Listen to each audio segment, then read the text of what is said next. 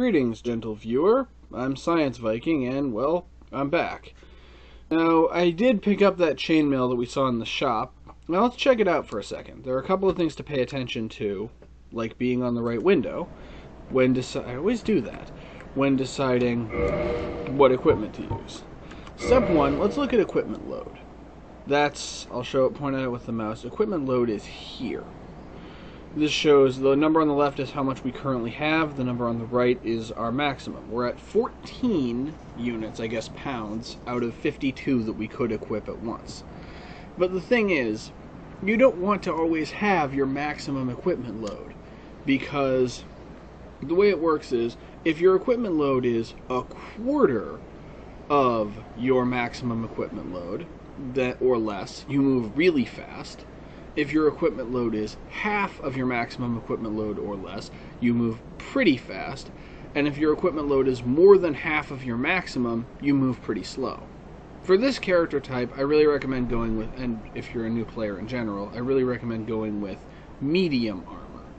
That is, having more than a quarter but less than half of your maximum equipment load, so that you move at medium speed but have pretty good defense. Now let's check out that chainmail that I got. Let's go with the head for now. Hit delete to compare the two. And I see the numbers in blue are better than what I currently have, the numbers in red are worse than what I currently have. So it has higher poise, which determines how much damage I have to take for my actions to be interrupted. It has higher bleed resistance. It has worse poison and curse resistance. It has better physical defense and better magic defense, but worse fire defense and lightning defense. Better durability, or worse durability, that is less durability, and it is heavier than my current equipment. And the rest of the chainmail has pretty much the same pattern. I'm not going to go through every piece one at a time to show you how they all stack up. For now, I'm actually going to keep my Pyromancer starting gear, because it protects me more from fire than the chainmail does, and the next thing that I'm going to be dealing with involves being hit with fire. So, I mean, I suppose it's appropriate that the Pyromancer gear gives you better protection from fire than most other gear does. So let's head down here. You can do this immediately after beating the Taurus Demon. And at the bottom of these stairs, turn right. Doesn't appear to be anyone here, but go through here. This is important. And now we see one of the coolest NPCs in this entire game. Be sure to talk hello. You don't look hollow, far from it. I am Solaire of Astora, an adherent of the Lord of... I have come to this great land. Please excuse the pop-up. I can't really edit my that very own son. Do you find that strange? Well, you should. No need to hide your reaction. I get that look all the time. Unfortunately, I won't be able to edit out that pop-up that happened while he was talking, because he won't ever say that again. Oh, aha. So I didn't scare you. I have a proposition. Say yes to him.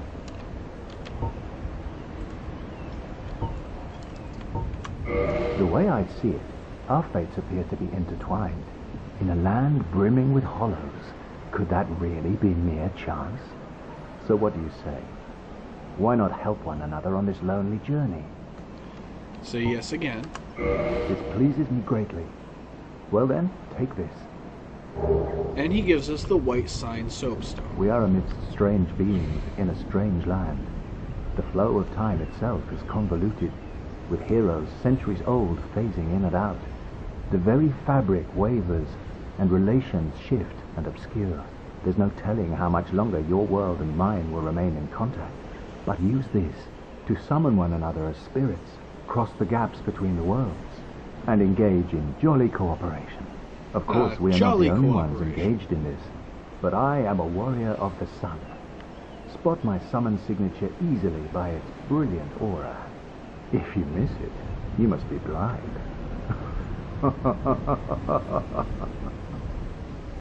Alright, let me explain what just happened. Solaire of Astora, one of the best NPCs in the game, praise the sun, gave us one of the most useful items in the entire game.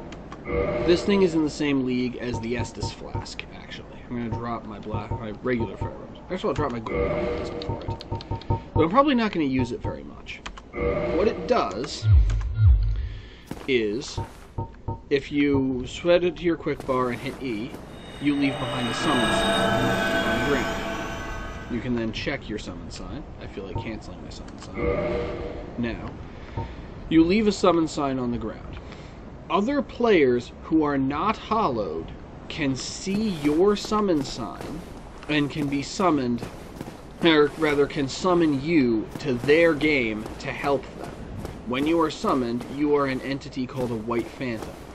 A White Phantom follows most of the same rules that you do when you're playing in your own world, except that you can't use your Estus Flask to heal yourself.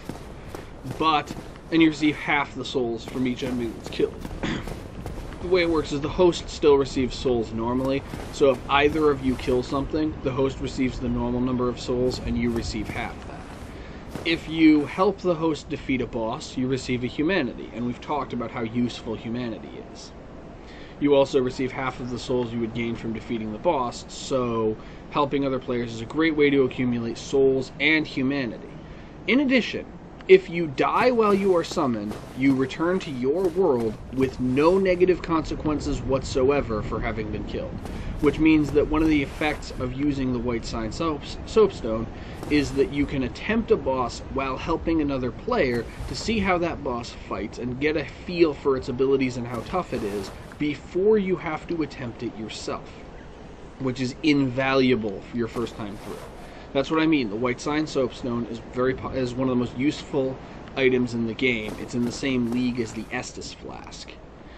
Now, I'm probably not going to use it very much because it would kind of derail things for the Let's Play, but I will probably at least once demonstrate what it's like to be playing as a Phantom.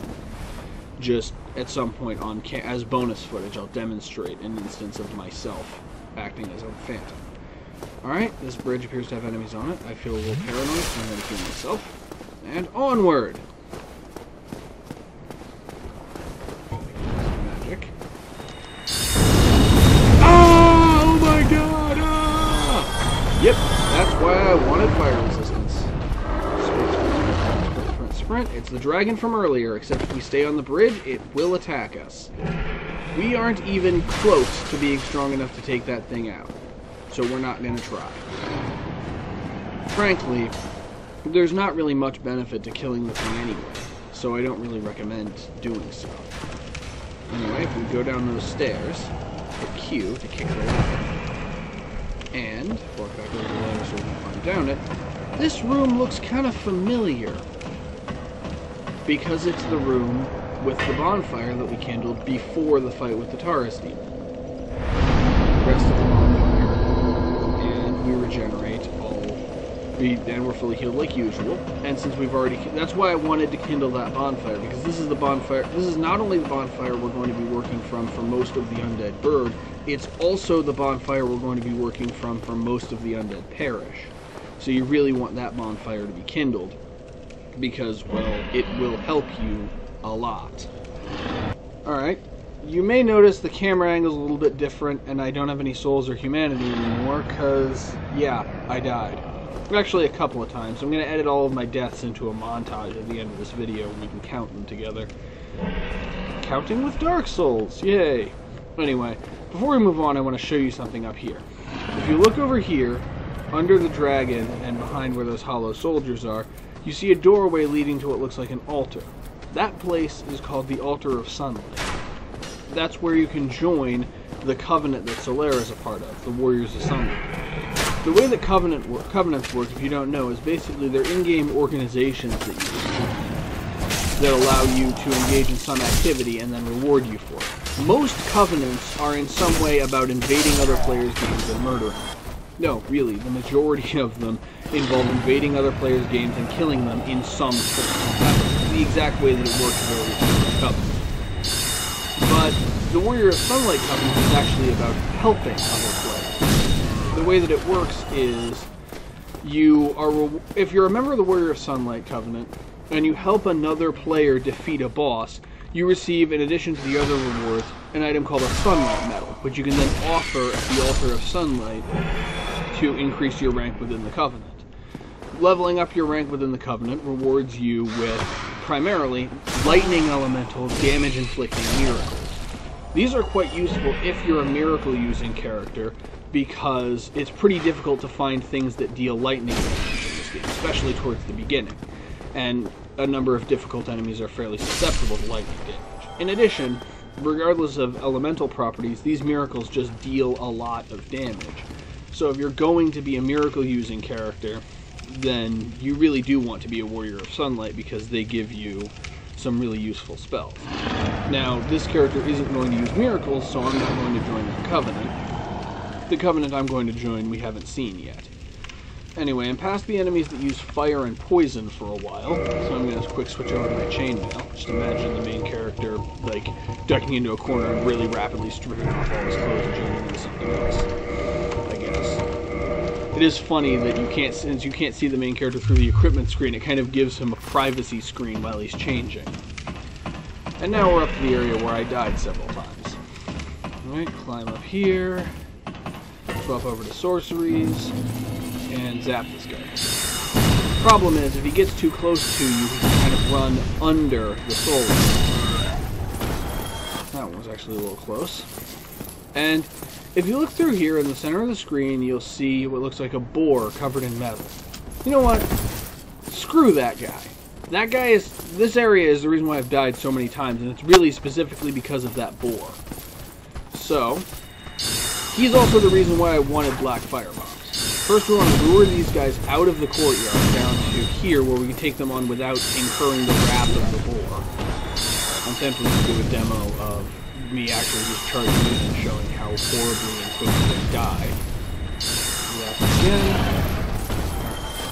We don't want to be dealing with the boar while we're dealing with anything else. We also really want to take the high ground for this. So go to the right, go up the stairs like so, and see that guy with the spear. If you back down the stairs, then the archers won't be able to hit you, but you will still be able to fire soul arrows at the guy with the spear.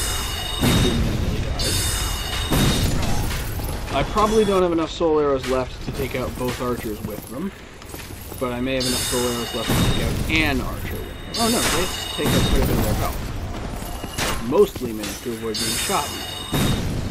More. Alright. I've even gained a humanity thanks to the humanity meter to make up for the 2 that I lost because I died and didn't recover my bloodstain. Yay! And that bloodstain just gives me some souls. Okay, first, soul arrow. You know, let's see how much damage soul arrows actually do to that guy. If I can lock onto him without falling off.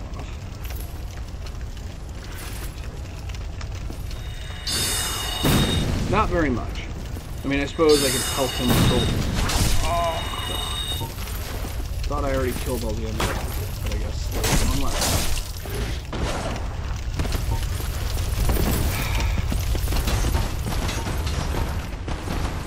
Retreat.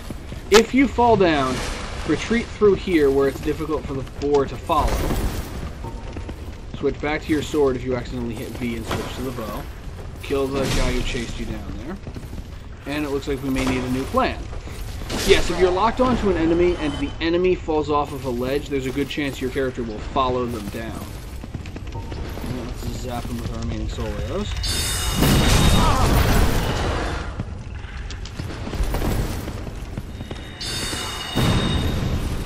Shoot it right in the butt. Alright, let's quick swap over to... Let's get back in here where he can't follow us.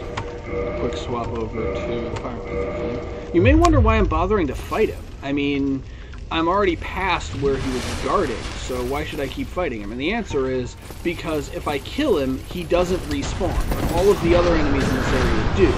So if I kill him permanently, I don't need to deal with him, and I'm going to be going back and forth through this area a few times for various reasons, so it's better to just get rid of him.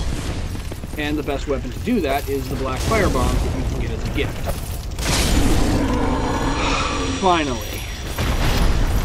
Finally. How you like it now? How you like it now? No. I can't teabag him, so I'm just going to move on.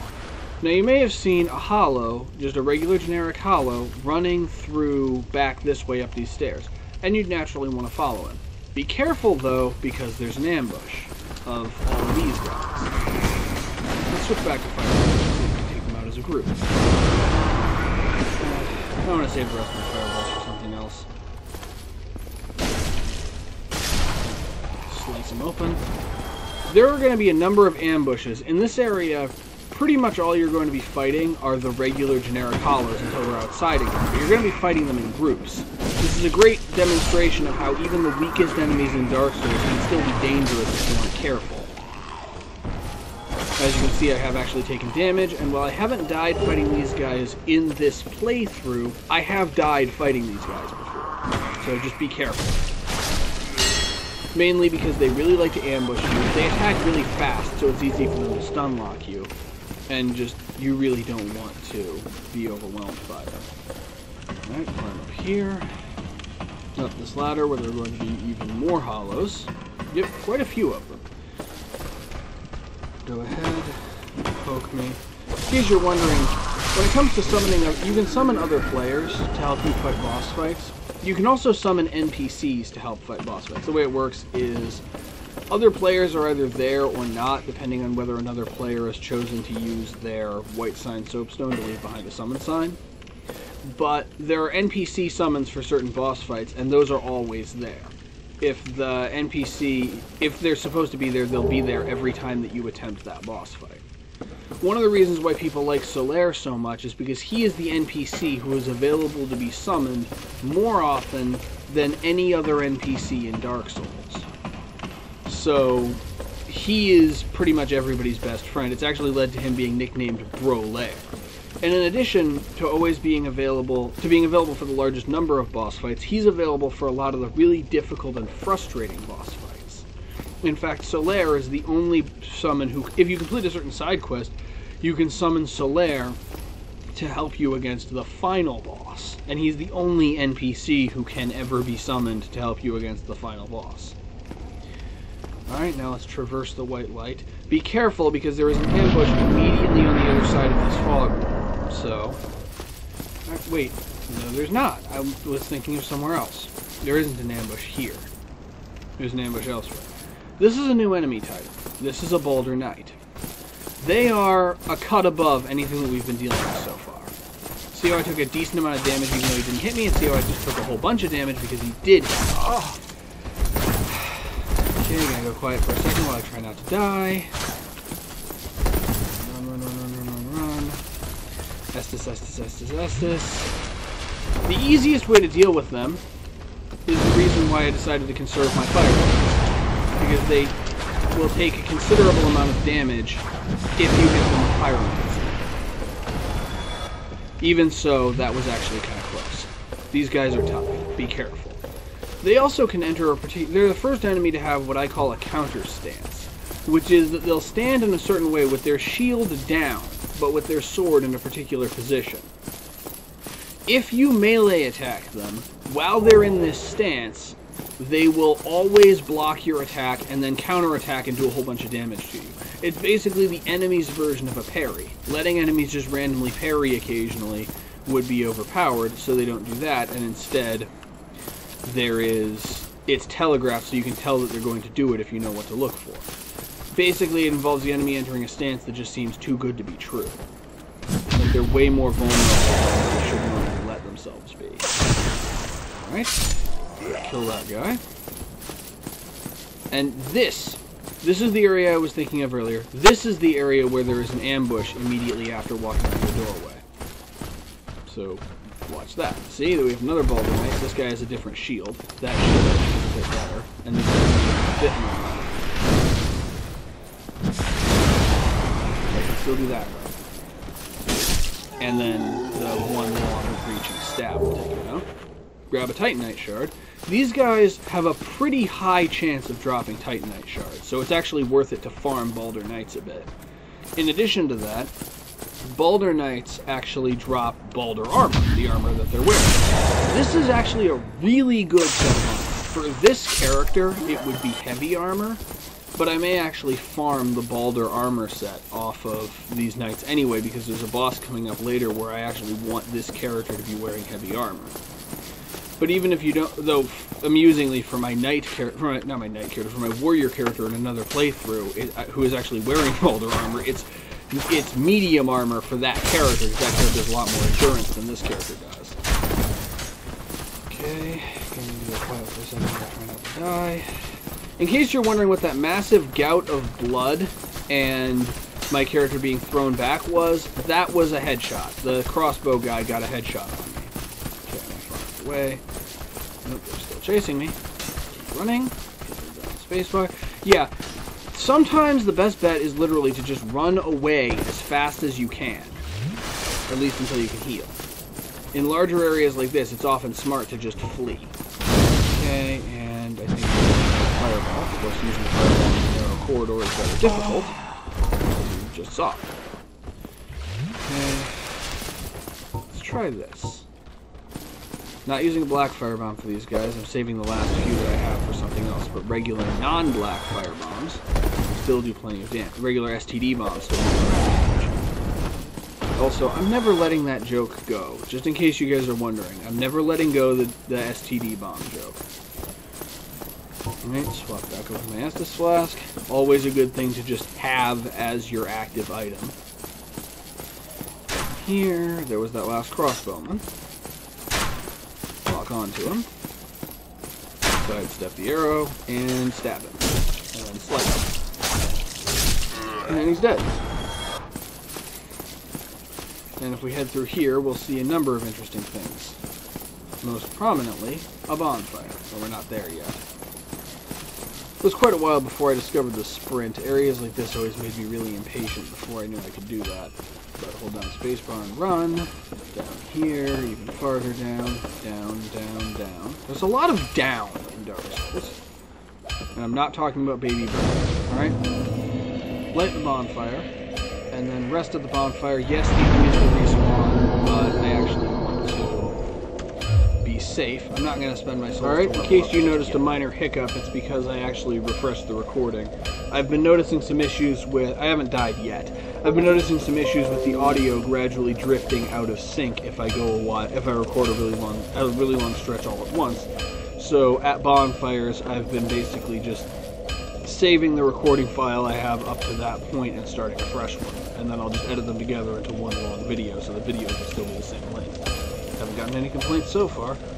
Anyway, if we head down here under the bonfire, we meet this guy, Solaire of Astora. Well, you must be a new arrival. I'm Andre of Astora. If you require anything, then speak to me. He is the second smith we encounter who can reinforce our equipment. He can also modify equipment, but we won't be able to do that yet, and actually won't be able to do that for a little while. So I'll get into modifying when it's actually possible. First I want to purchase some magnetic shards. I'm probably going to get both the weaponsmith box and the armor smith box so that I can upgrade equipment at any bonfire, but I'm not going to do that yet. I'm interested in getting... I'm in the market for a more dexterity-oriented weapon. So I'm going to check to see if any of these scale with dexterity better than our current sword does. And they don't. Alright. Let's reinforce some equipment. I feel like reinforcing our longsword plus 1. See, the damage went from 80 to 88. I'll reinforce it again, the longsword plus 2. And now its damage is 96. We can also reinforce our armor, and I'll probably need to do that. Neither of us want I may well end up doing... There's a good chance that I'll end up doing some grinding in this area, because frankly, the Undead Parish is actually a very good place to grind early in the game. And so I may demonstrate what grinding looks like, and then also just do a good amount of it off screen. Alright, progress to the bonfire. May as well repair our equipment. At least the stuff we're still using.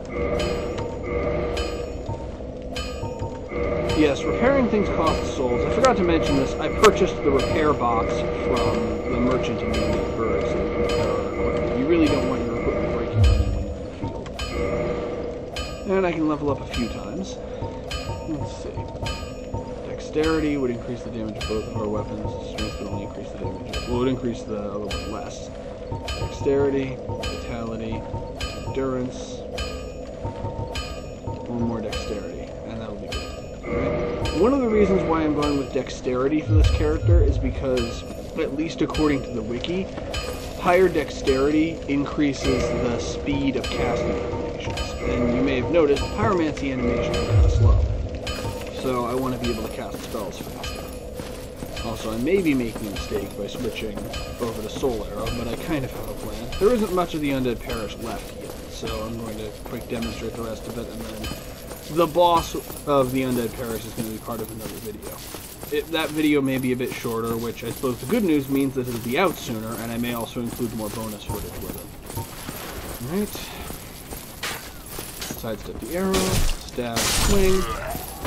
Too heavy attacks. And I really need to make up my mind about whether I'm going to use magic or physical to take these guys out, because that bit of indecision wasn't really very helpful. Alright, pillaged body, hollow soldier shield. I actually haven't compared the hollow soldier shield to the shield I currently have. It might be an improvement. You know what, let's check. Alright, so I'll have to hit delete for this. Blocks 100% of physical. It is a little bit heavier. Blocks less magic and less lightning, but more fire and has more stability. And I do have the strength to use it. I'd say that's actually an improvement. It's a little bit heavier, but if we check over here, we should still be below 50%. Of course, I can't really do math. I majored in biology, so... Yep, we're still below 50%, just not by very much. I'm going to keep putting points into endurance because, frankly, I want increased stamina, and the extra carrying capacity is pretty nice, though I'm probably not going to move to equipment that's much heavier than this is. See how these guys do. Okay, they deal with damage pretty well, unless they let their guard down.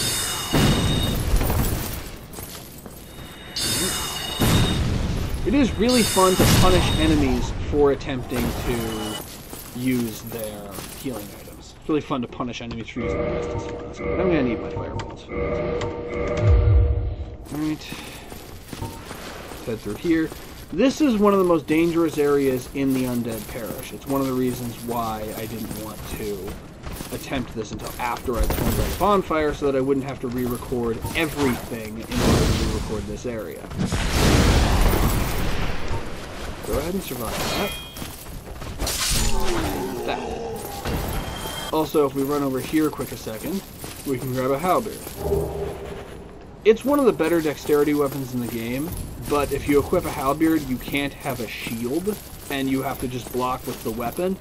And weapon blocking really doesn't work in Dark Souls. It has very low stability, so it's very easy for enemies to break your guard, and it doesn't absorb all that much damage. So you really don't want to rely on blocking with the weapon. You want to have a shield. So if you're going to use a weapon in both hands, you're pretty much just going to have to not block. And if you're going to not block, then you really want to be a bit more skilled. So if you're just starting out, get a shield. Shoot off. Get some souls. And now for this guy. This guy is very tough and very dangerous. And so part of how... And also... on the ledge above us is a guy who has sorceries and is going to be flinging soul arrows at us. So, equip the bow in both hands just by hitting the attack button, which for me is H, and then hit shift to enter zoom mode.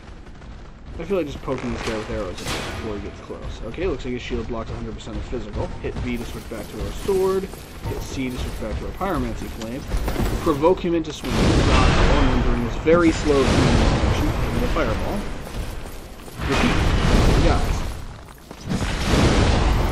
The shield also apparently blocks less fire than it does physical. There. And that's why we want to keep our distance from this guy. Because, ow! Alright, he's gone. And since we have... oh, he dropped something. Ooh, a Titanite shard. This guy, like the Metal Boar or that Black Knight from the Undead Bird, isn't going to respawn. Once he's dead, he's dead. Anyway, since we're out of fireballs, I may as well switch back to my Sorcerer's Catalyst. Now we deal with the enemy that likes to pelt us with soul arrows, because there's a shiny thing under that altar, and I want it. Ow. That hurt a lot. Use the pillars as cover. It's mainly important to know that he's there. When I first played, when I first played Dark Souls, I hadn't gotten any sorceries, so I didn't know that that was soul arrow, so I didn't know what was hitting me. I figured it was just like a trap or something. It took me a while to figure out that there was actually a guy up there shooting at me. Alright, hit V. Now that we're locked on, we have a ranged attack of our own. Still want to avoid the system.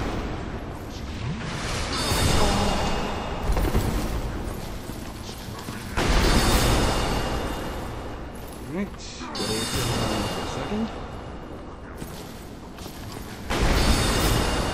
Problem is that he's just at the edge of the lock-on.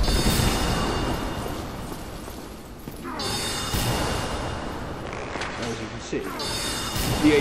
Ideally you want to provoke him to come down. Keep shooting.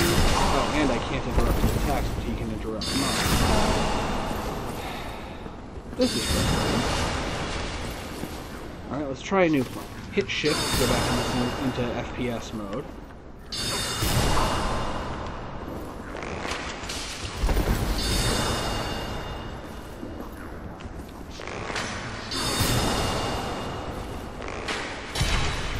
And that was a headshot.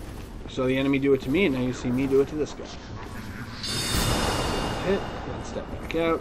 This is a little bit cumbersome. The PC controls might be easier if I was actually using a mouse instead of the keyboard camera controls, but I've always felt like it's too sensitive to use the mouse for this, so I've never really felt like I've been able to. Then again, I'm also one of those heretics who prefers a controller for aiming in an FPS over a keyboard and mouse. Everyone says that a keyboard and mouse is better, but I personally have always preferred a controller. Maybe it's because I grew up with console FPSs, and so I only discovered FPSs on the PC later.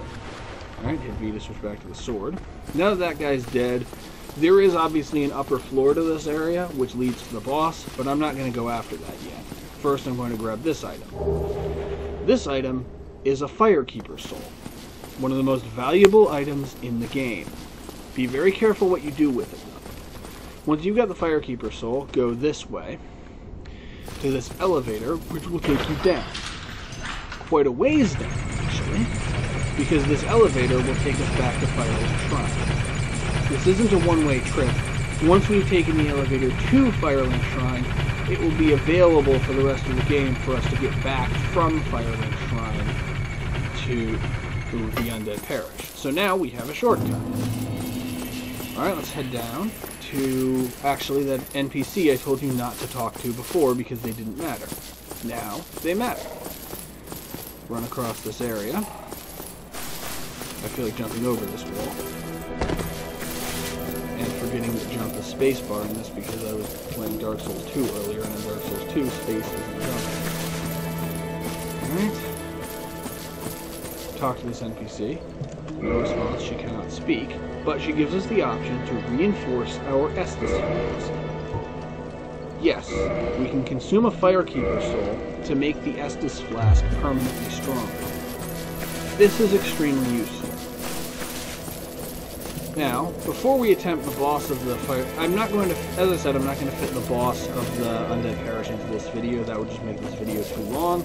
So, I'm actually going to stop here, because you really want to rest at the Firelink Shrine bonfire, since it's already kindled the rock. So if you want to rest, level up a little bit. Endurance, vitality, confirm reinforcement. And with that, I'll see you all next time when we take on the boss of the Undead Parish, known as the Bell Gargoyles, and see why Solaire is so much fun to have around. In the meantime, I love you all. See you next time. Bye.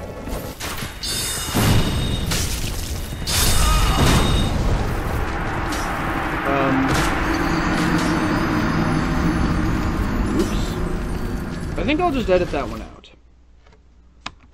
Ow! Oh, ow! Jerk! You jerkhead! You meanie head! Okay, I'll put that out. As this character, I'm not planning on using Miracle Honey, so the Warrior of Sunlight Covenant wouldn't really make much of a difference. Ow!